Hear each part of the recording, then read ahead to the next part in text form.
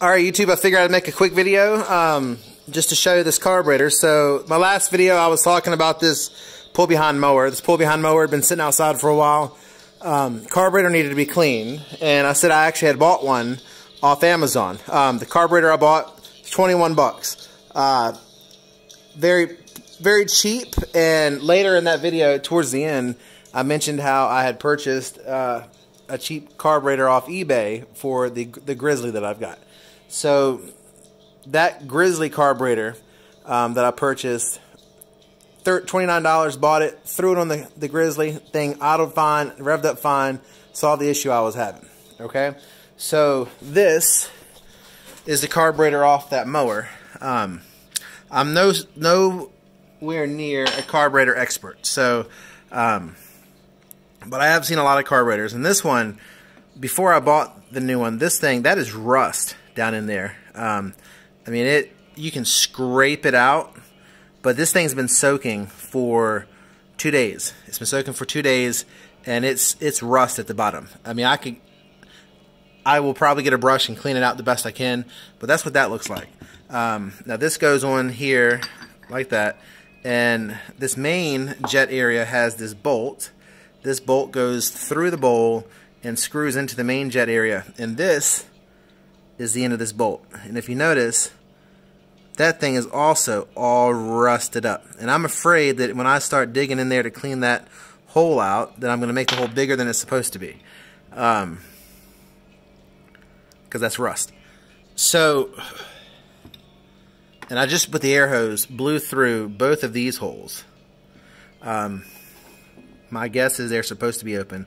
That jet, I tried to get it out with a screwdriver and a big screwdriver, and the screwdriver just starts to turn. So I was afraid I'm going to strip that jet. These two, nothing goes through them. Blowing air or also blowing brake clean through it. Nothing goes through it. So those are probably clogged as well. So this carburetor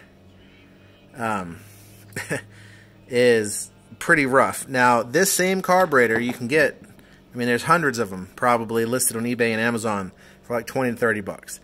Some even cheaper. The one I'm getting for $21 comes with an air filter, the carburetor, and it might even come with a spark plug.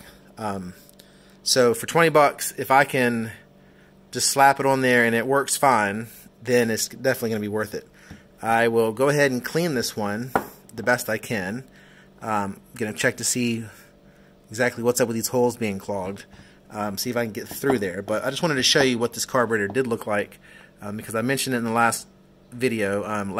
When I was talking about it, it was actually still in the dip tank. Now, I do have this ultrasonic cleaner.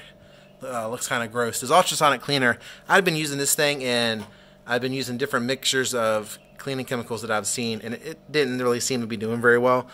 So I went out a couple weeks ago and bought an actual parts cleaner container that seems to be a lot stronger than what I was cleaning with.